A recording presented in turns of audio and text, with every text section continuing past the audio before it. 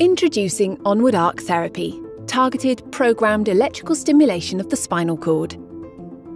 To understand how it works, let's explore the role of the spinal cord in human function. Specific regions of the spinal cord are responsible for controlling mobility and other functions. When there is a spinal cord injury or interruption of communication between the brain and spinal cord, functions below the site of the injury are affected. Onward Arc Therapy can be applied to those affected areas, enlivening dormant nervous system pathways to restore and optimize functions previously affected by the injury. To restore or enhance movement, arc therapy combines with volition, the desire to move, to trigger mobility. For restoration of functions like blood pressure regulation, arc therapy has the potential to work in closed loop, using data from sensors to guide stimulation parameters.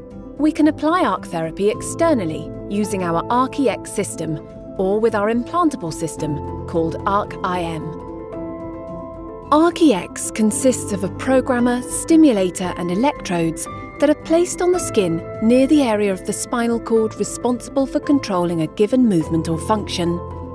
To pursue restoration of arm and hand function, the electrodes are placed near the cervical spinal cord on the neck. ARC-IM consists of an implantable pulse generator smaller than a credit card, a lead that is placed near the spinal cord in the area responsible for triggering the desired movement or function, a communications hub, and a programmer. The ARC-IM system is designed to be controlled by the user via a smartwatch or smartphone and voice commands.